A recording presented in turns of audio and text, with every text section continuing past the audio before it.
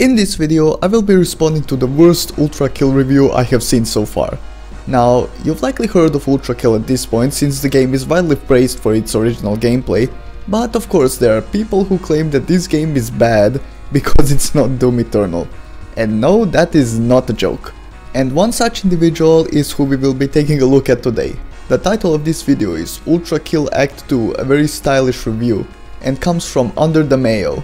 Now, this guy also made a video ranting about Ultrakill's style meter and an Act 1 review, which was less of a review and more of a horrible skit where he tries to paint Ultrakill players as psychopaths that are unable to take criticism.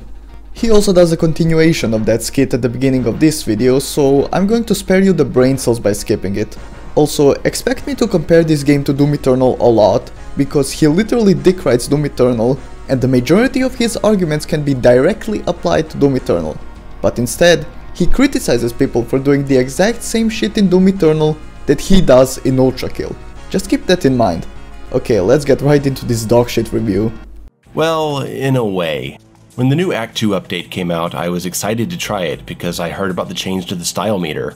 I've been saying for a while that one of Ultrakill's biggest problems is the arbitrary nature of its style meter. Except it's not arbitrary. It's one of the 3 factors that rate your performance at the end of the level, and getting the perfect score on all levels is required to unlock the secret level. That it should have some kind of impact on gameplay as a reward for engaging with it. They called me crazy. They said I should just be styling because it's fun. Wow, playing a video game for fun? Crazy. It doesn't need to be integrated into the combat. Well, here we are with the new version of Ultrakill that rewards the player with better health regeneration through the style meter by speeding up the reduction of hard damage. Hey, that's a great idea. I feel like I've heard it somewhere before. Oh great, now he's gonna suck his own dick. There's so many things you could do to make the stylish mechanics actually mean something. Maybe the style meter tied into a health regeneration system. So you're welcome, Ultrakill players. I'm happy that I was able to make your game better, me alone. Excuse me, but what? Where in that clip did you propose reducing hard damage taken based on your style meter? Oh wait, you didn't. You just proposed a very vague and general idea which can be implemented in a million different ways, but go off, Queen. I'm sure you're going to enlighten us just how much better your game design philosophy is than what the developer had in mind. Hard damage is accumulated as you get hit and temporarily lowers your max HP. As your style meter increases, this hard damage is reduced faster, making it easier to survive. The style meter itself has also been rebalanced to reward weapon freshness, decreasing the amount of style points you get for just abusing one gun, encouraging variety, which is another excellent change. This is what I've been asking for. I personally still think the game needs a huge redesign to make ammo limited, with traditional pickups around the arenas and a style meter that regenerates ammo so you're rewarded with infinite ammo from a stylish performance. So in short, this guy wants this game to be Doom Eternal. Listen, I like Doom Eternal, but not every game needs to implement the same design philosophy from that game. Adding ammo management to Ultrakill simply wouldn't work, and it would require the game to be completely reworked. The game is simply not designed around ammo management. Because without it, the first 4 chapters of the game continue to suffer. It's still a runaway charged pistol spam fest for the most part. So let's get into that. Does this update do anything to change my mind about the broken nature of Ultrakill's design regarding infinite ammo, triple air dash, and charged shot pistol? No, it does not. Because it doesn't need to. Charged pistol can be theoretically used to kill every enemy in the game, but then again, so can the Doom Eternal combat shotgun. Or, better yet, the pistol that has been cut from the game for being dogshit. And with the chainsaw that infinitely recharges, you have infinite ammo. However, in both cases, these weapons just aren't as effective as other weapons or combos, which is why this is your fault for purposefully not engaging with the game's sandbox and not the fault of the game. Not for the first 4 chapters, 0 to 3. When I popped in this new Ultrakill update, I said, okay, I haven't played in 6 months, I'm not a very good Ultrakill player, I'm just gonna pick Violent, the hardest difficulty, and screw around like I did before and see how far I make it. And it was the same story. Fight after fight was pretty easily passed by mindlessly dashing around and headshotting everyone and using the charge shot of the starting pistol. The entire prelude is filled with combat encounters that do nothing to make you feel like any other tactic is necessary to experiment with, due to how overwhelmingly powerful you are from the first room. How does it not encourage experimentation? The game hands you other weapons and weapon mods, and the style meter is there to push you into experimenting with other weapons and combos. On top of that, enemies have their specific weaknesses which can be exploited in a million different ways. Is that not enough encouragement for you? Oh, the hideous mass boss fight. This guy looks scary. Nope, just hop around and spam pistol until he dies. I mean, I could use other weapons, but this is already pretty effective, and the ammo is infinite. All I gotta do for more health is do a charge shot up in his face and I'm all good again. I don't need to do anything else cause there's no problem to solve here. Notice how in his gameplay the style meter completely vanishes. And I love how he says the pistol is effective against the boss, but at the same time, the gameplay shows the boss taking fuck all damage, which literally goes to disprove his point. Just using other weapons to beat it faster doesn't equal fun. What the fuck kind of logic is that? So I guess doing crazy combos to defeat the Marauder in Doom Eternal isn't fun. Why do all that when I can just shoot him with a regular shotgun and he will eventually die? I mean, he's bitching and moaning how the game doesn't encourage him to swap weapons or try out combos, even though it literally does. Enemies have their weaknesses and different weapons and combos are more effective against specific enemies. I mean, I guess he just wants the game to quite literally force him to use other combos by practically playing itself. Not to me. If I were dying dozens of times by doing this dumb strategy, I'd feel like I should play with more weapons. I find it ironic that he says that, because he literally did an Elden Ring livestream recently where he keeps dying and refuses to change his strategy or go searching for more runes. Oh, by the way, it's the same livestream where he said it's a charity livestream, but the charity is for a PlayStation 5 so he can review God of War Ragnarok. I mean, that tells you everything you need to know about him. Also, if you look at the gameplay, he is literally on the verge of death. Is that not enough of a hint for you? Not to mention that Ultrakill will literally have 2 more harder difficulties added. How's that for a hint? And that would be fun, because I would be solving a problem. The story doesn't change until the V2 boss fight, and that is one of my central issues with this game's design and the way the fanbase defends it. I hear all the time that it's not about being forced to play well, it's about being stylish, cause styling on enemies is fun. If I want surviving the game to be challenging, I'm missing the point. Well, then why is the V2 boss fight so demanding? Maybe because it's a skill check? You know, like the Marauder from Doom Eternal. Sounds exactly like what you wanted, so where's the problem? What is the problem? I'm not complaining that it's a hard boss fight. I got my ass kicked by him the first time, and I got my ass kicked again this time. Maybe because you refused to learn the game and stubbornly kept sticking to only the pistol. Blame no one but yourself for that. That's good. I actually had to play well to beat him. But doesn't that go against what everyone says? That the challenge of Ultrakill comes from going for P rank or whatever? Why not have both? Is that impossible, or is your brain just so smooth that you cannot process that possibility? I'm going with the latter option. Not the actual passing of the game's levels? Is this supposed to be a hard skill-based game or not? You can literally beat Doom Eternal with a fucking pistol that has been cut out from the game for being too shitty. What's your point? Why haven't you ever criticized Doom Eternal for this exact same shit? Oh right, you just have a hate boner for Ultrakill for whatever reason. I mean, dude, if you don't like the game, that's fine, but don't sit here and act like the game is horribly designed just because it's different from Doom. If all you want to do is style on fools, maybe you'd be happy with an endless arena of enemies that just stand there not attacking, and you can style to your heart's content with no cumbersome challenges getting in your way. I, on the other hand, want the game to present a challenge overall, not just in an end-of-level ranking system. The game literally does present a challenge. It just so happens that your way of going about overcoming it is tedious and stubborn. That's why I'm happy to see a difficult boss fight finally. It doesn't make me use every single option and tactic there are, no game is gonna do that, but it pushes me to experiment a little more, and that's what a game needs to do. The problem is that the game does nothing in the levels leading up to this boss fight to make you feel like any real strategy is actually important. There are 5 stages in the Prelude and 3 stages in the Limbo chapter that hardly contain a sliver of demanding combat to make me stop relying on runaway charge pistol spam. I am trying so hard not to bring up Doom Eternal's pistol to counter every point right now. Your style meter literally suffers because of your stubborn gameplay, which means you don't get to reap its rewards. I'm convinced at this point that this motherfucker is purposefully making his experience as miserable as possible. Just like he did on the Elden Ring charity livestream. And then suddenly you're fighting the hardest enemy in the game that's treating you like you're already a seasoned veteran. First of all, that's not the hardest enemy in the game. That would be Minos Prime. Second of all, it's not asking you to be a seasoned veteran, it's asking you to put what you've learned to use against it, which is what you wanted. But now you're bitching and moaning that the game puts up a roadblock against your shitty pistol strategy. It's like raising a child for 18 years and handing them everything in life, never asking them to do anything like cook, clean, work, fix something, and then suddenly kicking them out on the street and saying, "Find a way to survive or die, kid, good luck." That was quite literally the worst fucking analogy I've ever heard in my life, equating learning a video game to raising a fucking child.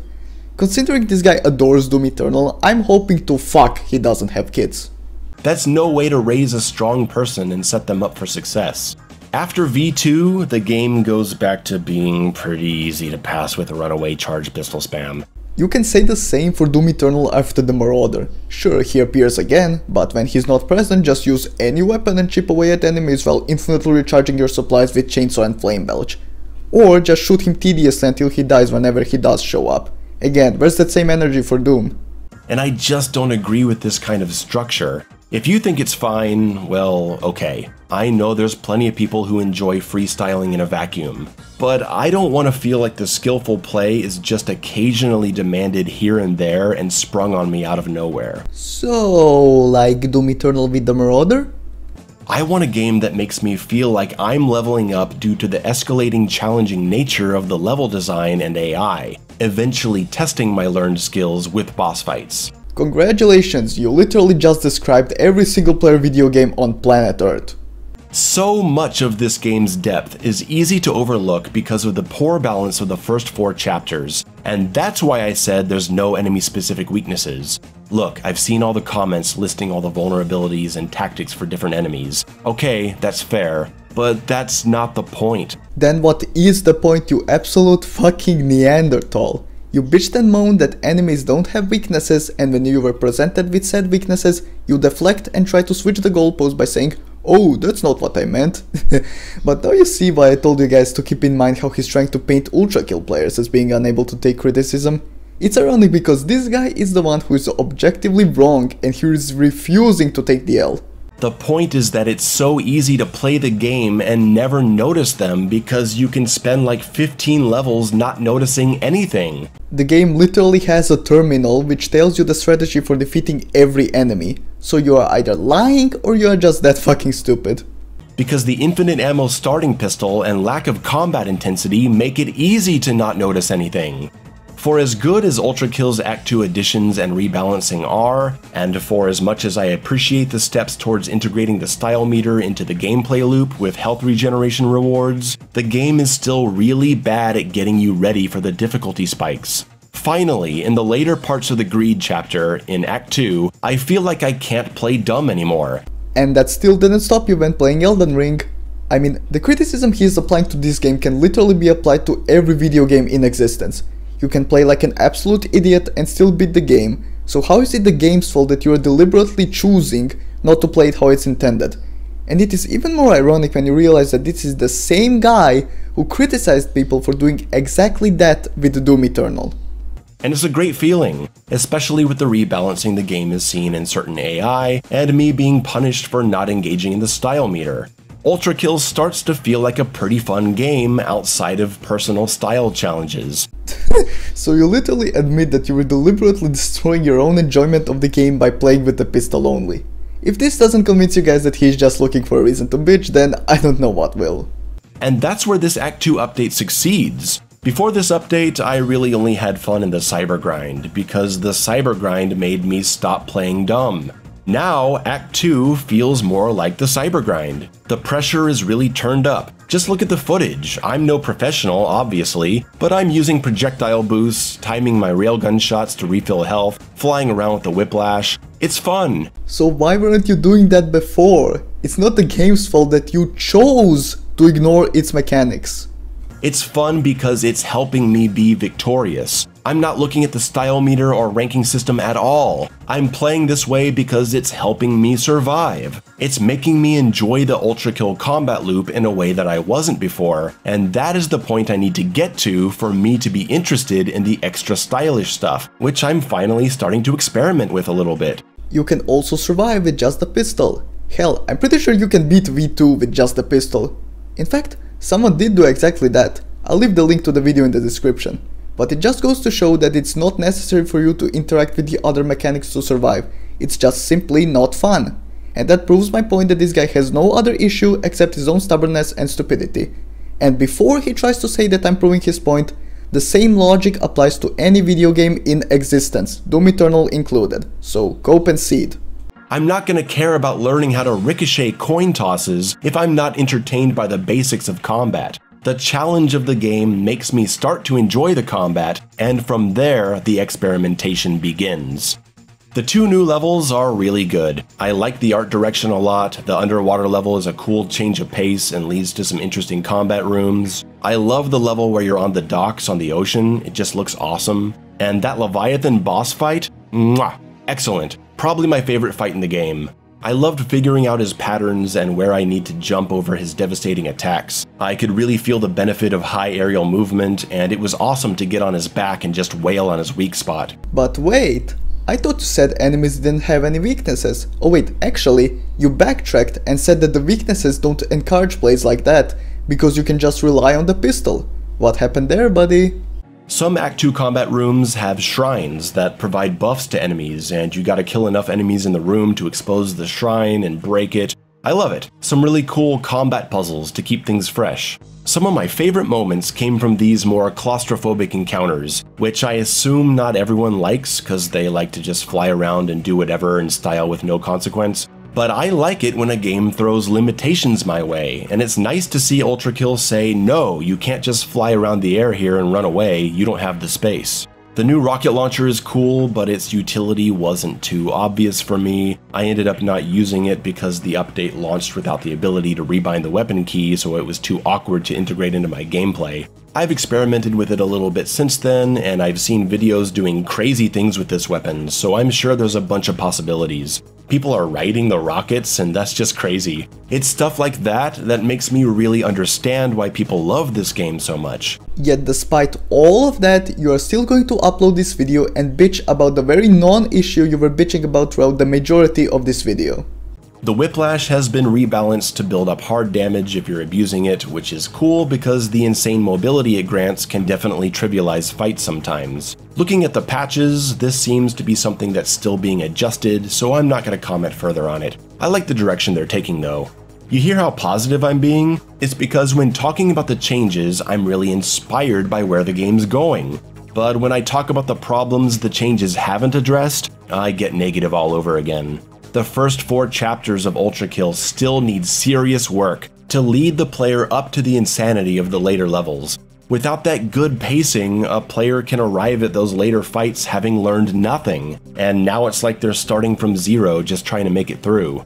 At this point, I'm really looking forward to what comes next for Ultrakill. I hope the creative boss fights keep coming, I hope the intense combat encounters continue to add new, fresh elements, I hope the balance continues to tighten, and I hope they push further in the direction of making the style meter and other mechanics important to the gameplay. And if they're not going to straight up change it, I would love to see an option to play a version of Ultrakill that has limited ammo that is regenerated with the style meter. That will not happen simply because the game is not designed around ammo management. You claim to be an expert on game design, but you cannot comprehend the idea of any arena shooter being different to Doom Eternal. I think that says a lot. That's a game I want to play. And that's it. It may be the game you want to play, but it sure as shit isn't the game everyone else wants to play. But with that, we are finally done with this dogshit video. I really don't think there is anything else that needs to be said. Well, I'm gonna go do something else now to replenish the brain cells I lost watching this horrible review. like eating some food for example. I recommend you to do the same. Be sure to like and subscribe to boost me in the algorithm. Thank you for watching and I'll see you next time.